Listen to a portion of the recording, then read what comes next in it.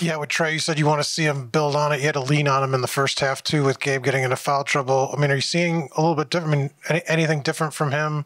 You said you expect this, but just been playing with, seems like an edge a little bit.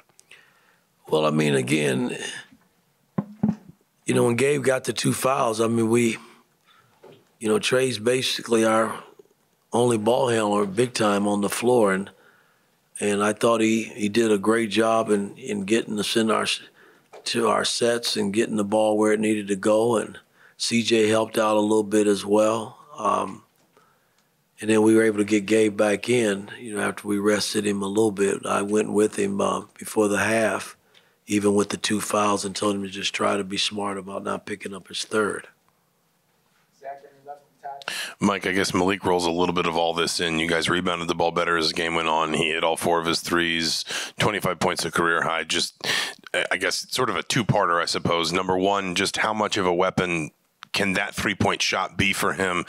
And how much can you maybe feel when it goes down that he finds a little bit of extra rhythm or a little bit of extra comfort offensively? Well, it helps. I mean, he hadn't taken a whole lot of them this year.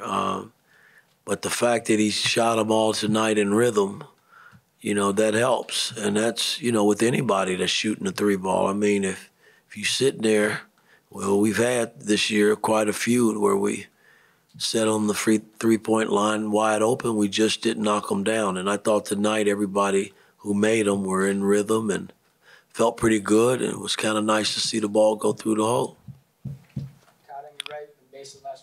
Mike, because of the way the game played out, you were able to get some extended minutes for Caleb, for CJ, for Peyton, Anthony Leal too. How do you feel they took advantage of it? Maybe what do they need to work on a little bit too? Well, again, they haven't played a whole lot of minutes, and you can see that some of the fatigue set, and even with Peyton, the minutes that he played. But we just, with that group, I got to do extra work.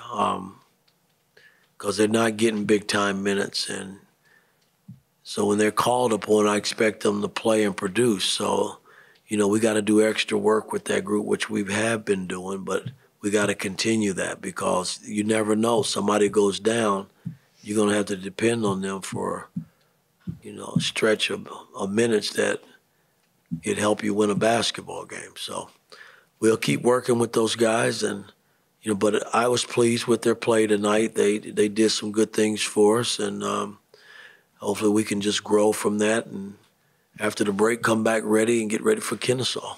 Mason, last one.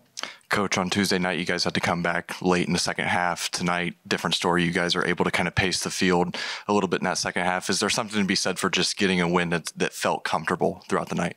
Yeah, I mean, a win's a win to me. Because I'm always gauged based on how we play.